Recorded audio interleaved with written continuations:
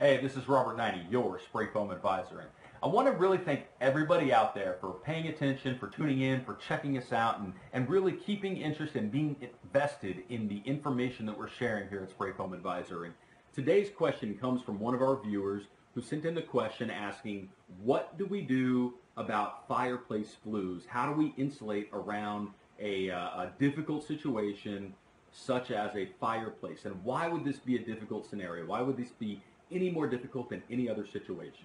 And the number one reason is that a fireplace, the fireplace flue, is considered a heat emitting device.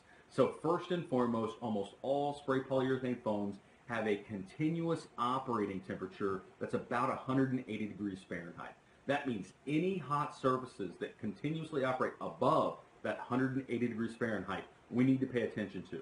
The building code also says that when you're working with combustible materials, and we have to face it, spray foam insulation is a combustible material, it far exceeds the required fire protection codes, but it is a combustible material because it's made of plastic. So the code says that when we're working with any combustible material, that we need to have at least a 3-inch clearance from heat-producing devices. So a good example of a heat-producing device is going to be a fireplace. It's going to be that flue coming off of a fireplace, or a chimney and the chimney flue, right? These are going to be heat-producing devices. So when we're dealing with situations like this, how do we handle them? Situations like hot water pipes that are around 120 to 140 degrees Fahrenheit are okay. They're below our 180 degree Fahrenheit threshold, and we can apply foam directly up against them. But when we're dealing with situations like chimney flues, fireplaces, steam pipes even. So steam pipes are going to operate around 210, 220 Fahrenheit. So we want to make sure that we give the proper clearance in those situations. And the building code says 3 inches of clearance is what is required by the building code. And the right way to address that from a functionality standpoint is that we want to typically use some type of non-combustible material in direct contact with those locations where we need to apply spray foam.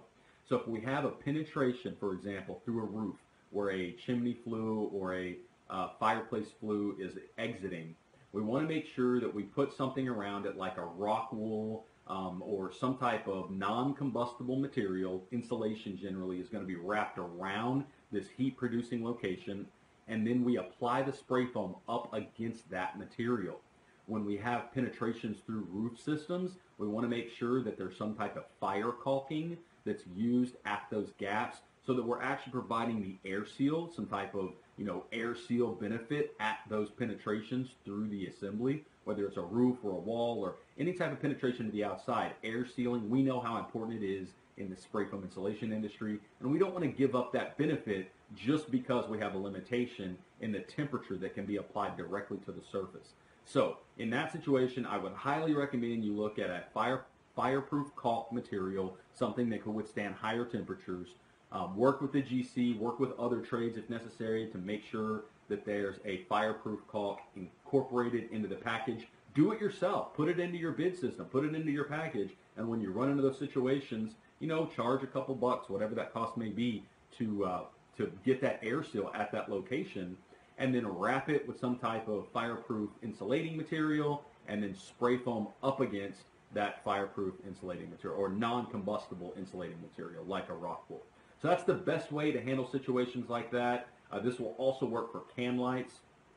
Traditional incandescent can lights are often considered heat-producing devices. Even when they're rated for insulation contact, spray foam does such a great job of air sealing them that sometimes the heat doesn't dissipate through air movement, and we can lead to heating and flickering, overheating and flickering of those can lights. We're not seeing that happen as much with LEDs in today's design society, but it is still something to pay attention to.